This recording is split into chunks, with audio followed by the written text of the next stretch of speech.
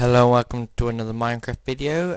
Today I'm just going to be showing you another combination lock that I have just thought up. And basically, what most combinations locks use is some sort of counter to be able to, see how many button presses there has been, and then if there's been more than you'd want in a usual combination, then it resets. But this time what I've done is set up an RS latch so that if the button presses it twice, it resets the entire system. So I'll give you a quick demonstration. The combination is, I've got them all up here. Of course the signs wouldn't actually be here, so you just remember your order. 5, 6, 7, and hopefully 8. You see, and then the door's open. Now we can go look at the circuitry. Just ignore this last one. I made one too many and didn't use it, just to keep it symmetrical. Okay, basically what you see here is the RS NOR latch. I think I'll just build this for you. So the RS NOR latch is just like that, and I'm sure you've seen that before, and it's just like that. Now usually you just send power into it and it switches round, which is what we do here.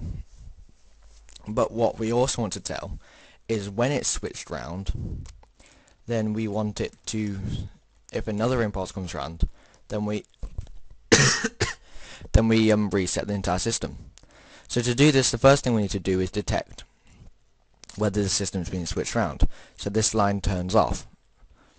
So we just use a repeater here and put a block on there like that and dust above it. Now if we have that, then when the system gets switched round, you can see that this light here turns on.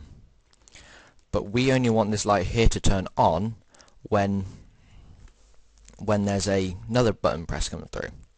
So to detect the button press, what I do is just put a torch there. Now these have to be delayed a bit,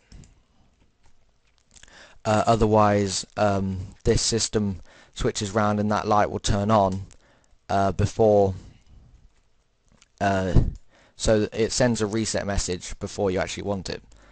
So because a button press is basically almost 2 repeater lengths set on their 4th setting, so you have to put the delay there so that the initial button press goes through and then it goes through the RS NOR latch. Oops. And so you can just fix that up like that, and then this torch here goes onto the line of dust here. Now this line of dust simply just connects up to this reset line that just travels all the way through. You may have to watch out a little if yours going more than 15 like mine is here.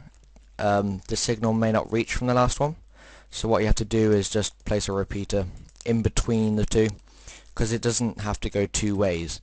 You can just keep it going the single way. And also what I do here is I add another button of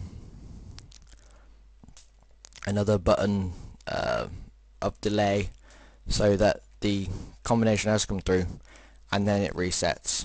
I just do that for purposes. I don't think you actually need that.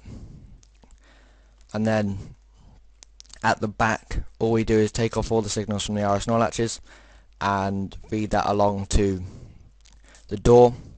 If you do your system correctly, you won't need all of these.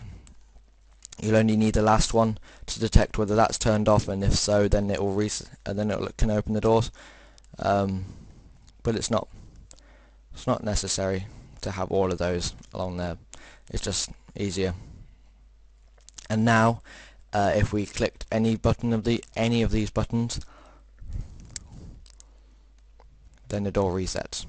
And you could also set up a reset button, or you could set up pressure plates with the reset. You could just simply place that into that line there going into the reset line. You can detach that any way you wanted to. Okay, thank you very much for watching. I hope to see you next time. Bye.